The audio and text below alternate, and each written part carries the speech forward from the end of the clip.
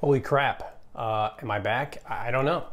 It has been a while, and I've had a lot of people ask me, where I've been, what I've been doing, and truth is I've just been working. Started my new job. I've been doing training for that, and it's been really crazy.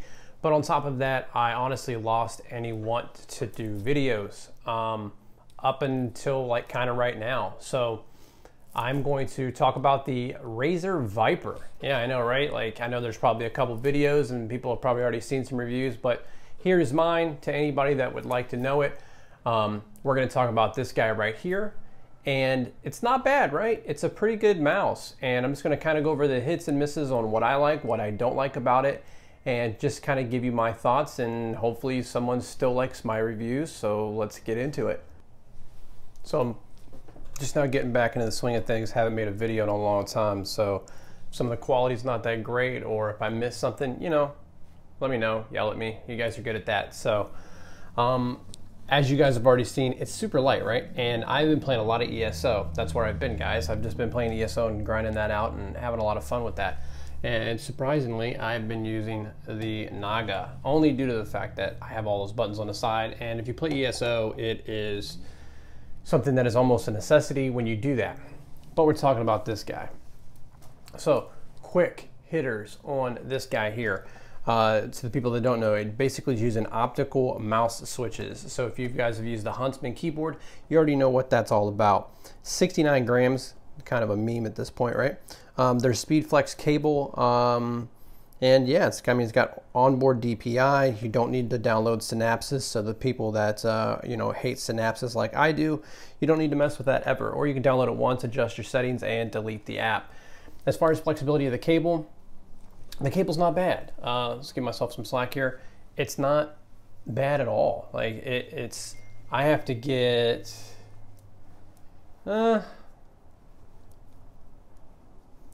you got to get pretty far down there before you get any movement with the speed cable. So the cable itself is very, very nice, actually. I mean, they did a very good job, and they also made it very rounded off.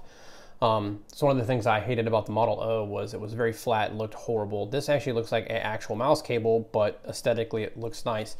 The feet on it are pretty good too. I tried this for a couple days now extensively, just to kind of give you guys a little better review than just unboxing it and going, hey, this is what I like about it. I've actually been using it, so I wanted to give you guys my thoughts on it. Now, you guys probably noticed I'm not using my Godspeed pad, and that's because I wanted to try the AMP 500. And if you guys want to see a review on the AMP 500, let me know in the comments below. Otherwise, I'm not going to bother. But if you want to see one, I'll try to get one up for you guys if you guys want to see my videos again. Now, this is a glide test on an AMP 500 with this because I haven't seen that yet, I don't think. So, oh.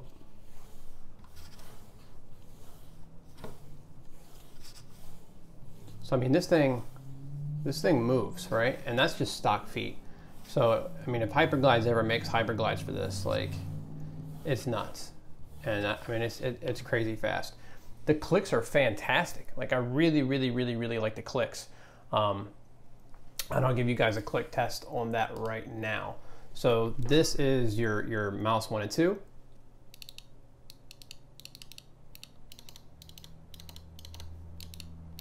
Scroll wheel. Side buttons. So everything's crispy, and that's what I've noticed too about it. Super, super crispy on those buttons. But we'll swap back to me, and I'll go over some other stuff too. Okay, so just in terms of weight, fantastic, right? It's light, it works, the clicks are great, everything's good. One other thing that I didn't show in the video that I didn't want to touch on that I wanted to show you, I don't know how well you're gonna see it here, but the side buttons are up kind of high on this mouse, which I really like. So when I'm holding my mouse, typically my thumb goes over top of the two buttons, but my thumb has perfect room here to where I'm not gonna accidentally click anything. I have to actually move up a little bit, which is not a big deal.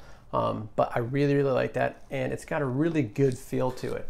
Believe it or not, I actually played Fortnite yesterday for like 7 hours with the mouse, and it was pretty good. I liked it a lot.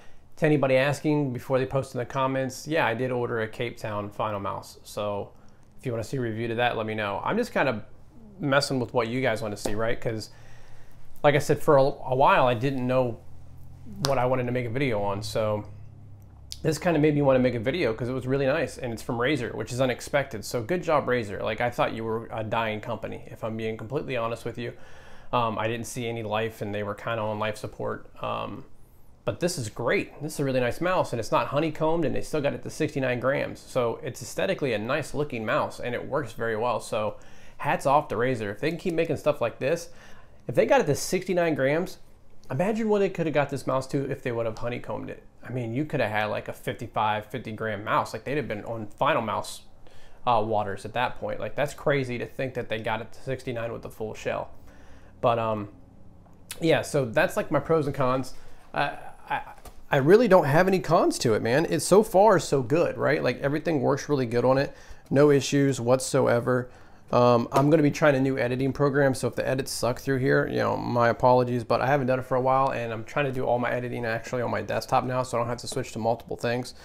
But everything's good. I mean, the optical cables are good, the DPI is good, the weight's good, it's got the programmable buttons, the cable's great. Like, you guys seen it. So I just wanted to throw a quick video up just showing, like, hey, I got one and I liked it. And you guys know that I wasn't like the biggest Razer guy. So if you guys have any additional questions about this mouse that you want me to answer, post and I'll message you. To people that have posted before that I haven't got back to, sorry. I was just really burned out and I just didn't feel like doing anything. So I'm gonna try to answer you guys' questions as much as possible. Like, comment, subscribe, turn notifications on. If you guys want to keep seeing videos, let me know what you want to see. And we'll see what we can get. And also, if you want to see a video on the pad, let me know. That's all I have for you guys. Just want to show you guys a really good mouse. So if you have any hesitations about getting it, don't. It's great. Get it. You'll love it. That's all I have for you guys. Hopefully you guys like this video, and hopefully the edits aren't too bad because I am trying a new program. So peace, guys. Have a good one.